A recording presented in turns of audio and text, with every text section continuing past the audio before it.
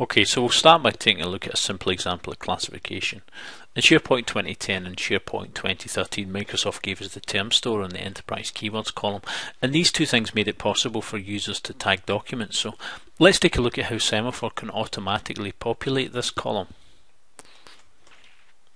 I'll just drag in a document here and it'll get classified.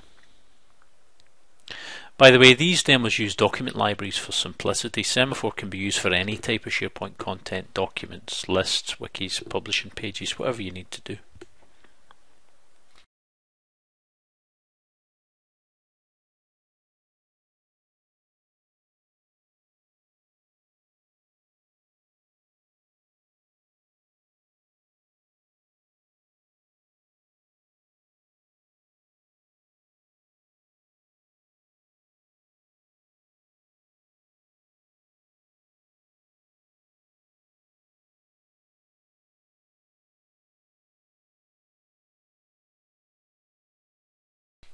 Okay, so we're done, and that's come back with composters and composting. These are terms from our model. Classification service determined that these are relevant for this document. So that's a simple example. In the real world, our information architecture is probably a bit more complicated than adding the enterprise keywords column everywhere. Let's take a look at how we can do the same thing with multiple different columns of different types. This time, let's use the upload document button.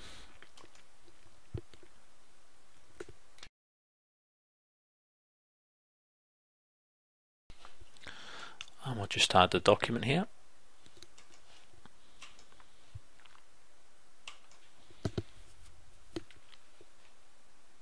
Okay, so that's uploading.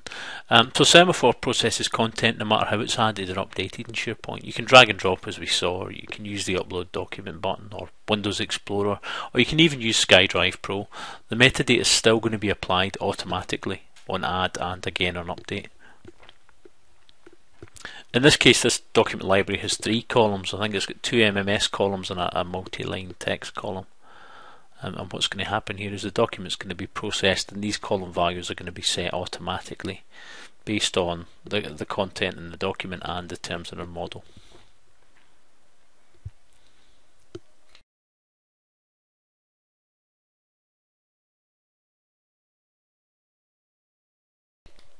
So there we go, we see these 2 MMS columns are populated and this text field.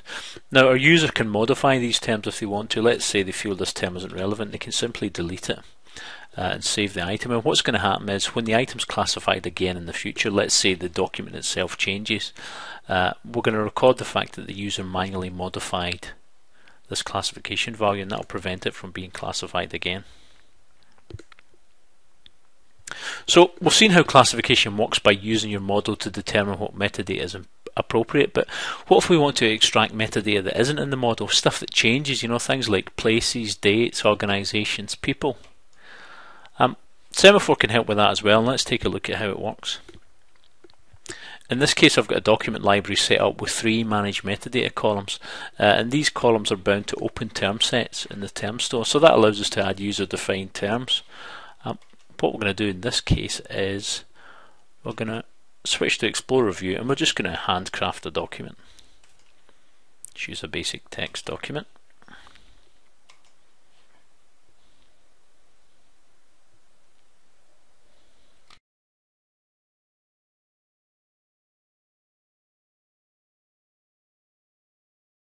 We'll just use the default name and let's edit that, and we'll add some content. What I'll do is I'll just take some content from the BBC's news website.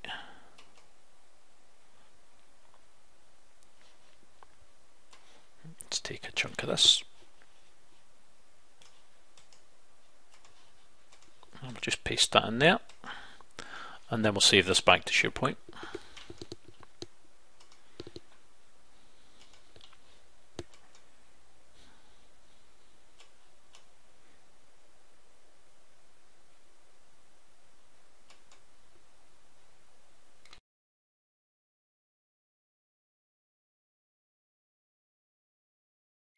Okay, so that looks as though it's done. Let's jump back in here and just refresh the page.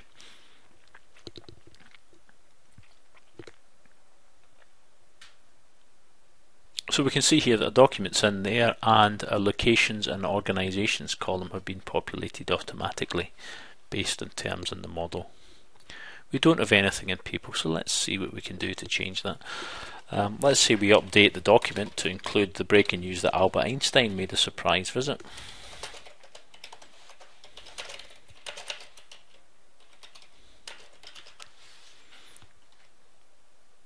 And we'll even spell his name properly just for fun.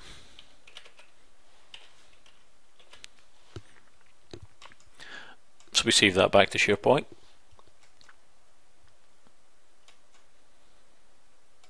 Again, it takes a few seconds to process.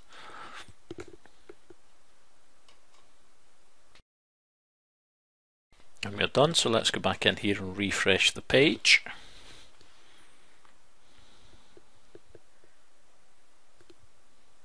And we see that the document's been reprocessed again, and this time Albert Einstein appears in a list of people who says that time travel is impossible. So that's it for out of the box columns, how we can populate those using Semaphore. Let's take a look at the Semaphore column. As well as being able to populate standard MMS columns and other column types, we've also added our own custom column that's based on the MMS column but has a much richer user interface. So let me show you some of the differences here. It works in the same way as other columns in that as content's added and uploaded and updated, it's reclassified and the classifications are saved in the column. But there are a few differences.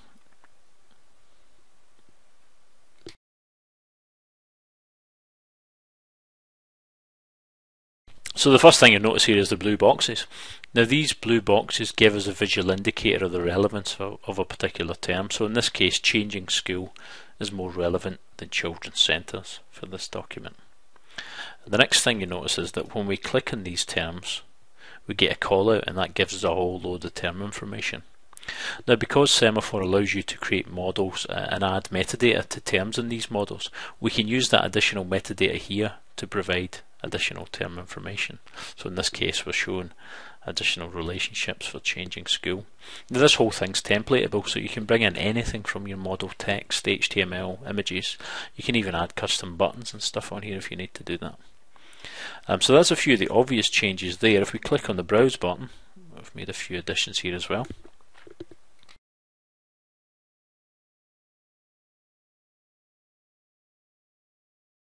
So you'll notice there's a few tabs along the top. The first tab here, Browse, is pretty much the same as the standard MMS column. It gives you a tree view and you can walk through your model and pick the things that you need to add to your column. The next tab here is Visualize, and this is where you can see the difference between a Semaphore model and the basic models you get with the term store. A Semaphore model is an ontology, which means it's got multiple different relationship types, whereas the term store only allows us hierarchical relationships, you know, parent-child and that kind of thing. Because Semaphore supports an ontology, a hierarchy isn't the best way to navigate around it because you've got multiple relationship types. What this visualization control does is it lets you jump around the model following pretty much any relationship type you want. So you see here I've got a has service relationship type. I can just click on that and it shows me all the terms, and I've got a few different relationships there. And the other thing you'll notice is that as I'm selecting these terms, I'm getting term information at the side here, and all of this makes it easier for a user to find exactly the term that they need to add to their column. The next tab here is Classify, and what this does is it uses classification to provide suggestions, and you'd use this in a case where you didn't want to automatically classify the document, you wanted the user to select terms. This gives them a list of suggestions with scores, and they can pick the ones they need to add manually. The last tab here is Search, and this isn't your standard search, although it does match parts of terms and stuff like that. It also does concept mapping. So if I type, for example, dumped cars, this is going to return abandoned vehicles, and the reason for that is that dumped cars is a synonym of abandoned vehicles. So this is useful because it allows users to find terms even if they don't know the actual term name. You know, they can type in similar concepts and it's going to make some suggestions. So these are the changes we've made to the UI. As well as that, the Semaphore column is much more configurable than the standard MMS column. With the standard MMS column, you can only use a single term set, whereas with Semaphore, a model can use multiple term sets. And also we can apply filters both to the terms that you can select and to the terms that you can see in the model, and these filters can use any of the additional metadata that you've added to your Semaphore model. So it goes way beyond what's possible using the term store.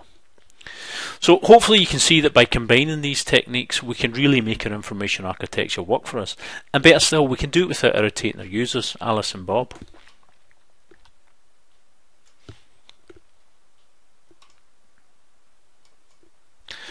So that's it for classification. Let's take a look at what Semaphore adds to search in SharePoint.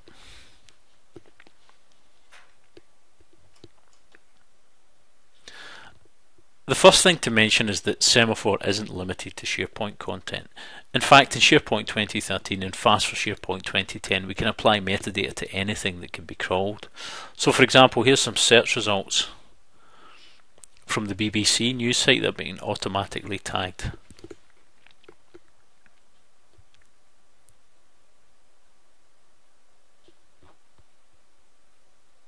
And we can see the tags here in the refiner on the left hand side. I'm making refining some of this stuff.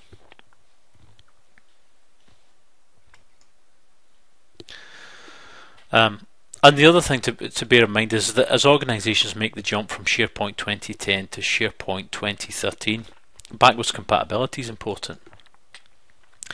And of course we can see that SharePoint 2010 content can be crawled by SharePoint 2013. But what may not be so obvious is that the classifications work across both systems. So for example, if I search for care, one of the terms from our model,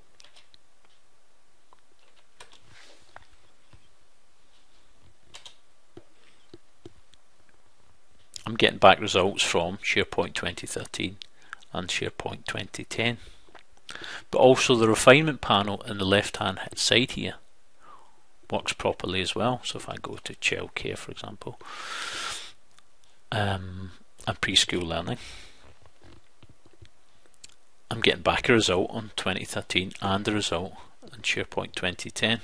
Now, out of the box SharePoint that doesn't work because there are two different term stores, but with Semaphore it's possible because Semaphore becomes the master for the term store.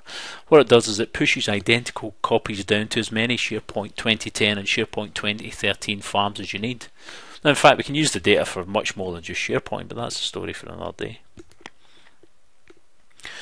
So as well as being able to classify crawled content, Semaphore also provides some web parts that let you make better use of your model to drive search. And in this page we can see a few. At the top here we've got the Semaphore search box. And as we type terms, we get suggestions from our model.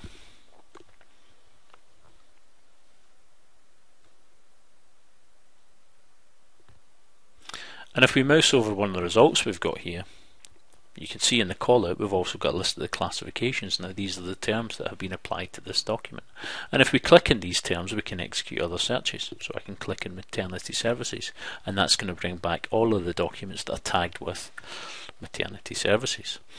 The other web part we've got is our concept mapping web part. So if I type in, if I do a free text search for business,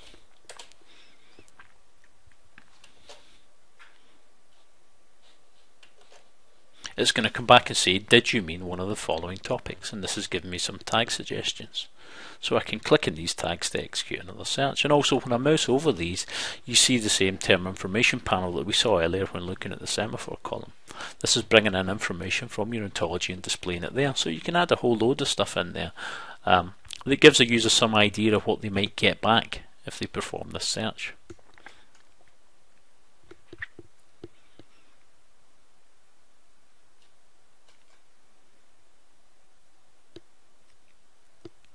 Here you can see the related terms web part. So what this is telling us is that in our model, organisations is related to councils. And again, we can click in this to perform another search. The breadcrumb web part is another Semaphore addition. Here, because we're in our model, because we've searched for the term organisations and we know where that is, we can show the path back to the root. And if we want to get back more results, we can step back up the tree to people or organisations, for example.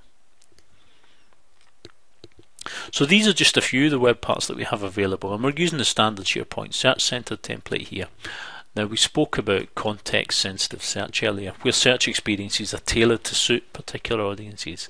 Let's take a look at how we can use a few more Semaphore web parts to build these search experiences. One of the examples I have here, hierarchy. What this does is it displays a hierarchy on the left-hand side of all the terms in your model, and you can walk through this hierarchy and see appropriate results. So it's kind of like a folder structure, you know. So you see I'm getting search results on the right hand side.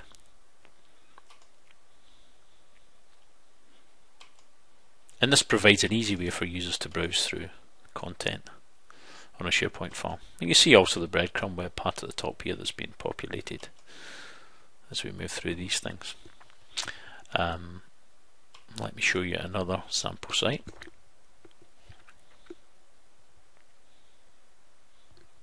Next one I've got here is glossary. Now what this does is it displays an A to Z list of all the terms in your model, and again, as you click in these terms, you're going to see the relevant content automatically populated down the bottom. So you see we can easily bounce through these things, and the whole thing's pretty dynamic. You know, as we click terms we see results instantly. We don't need to wait and the page being redrawn or a separate search query being executed. Now the last one I wanted to show you is our visualization. Now we spoke earlier about how a hierarchy isn't necessarily the best way to display an ontology because of the different relationship types. Here we're using a visualization web part to allow users to browse the model using any of these relationship types.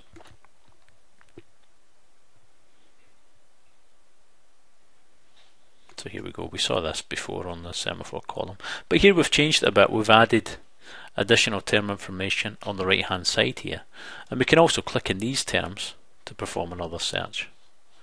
So I can go to classification scheme, you see, and it's going to update this control as well. And as before, we've got the search results being automatically populated down the bottom. So there we go, so that's it for my web parts. We've seen all the web parts that we provide as part of Semaphore for SharePoint, and hopefully I've shown you how easy it is to build the kind of rich interactive user experiences that will make it easier for Alice and Bob to find what they're looking for. That's it for my demo. Let me jump back to the slides and we'll sum up.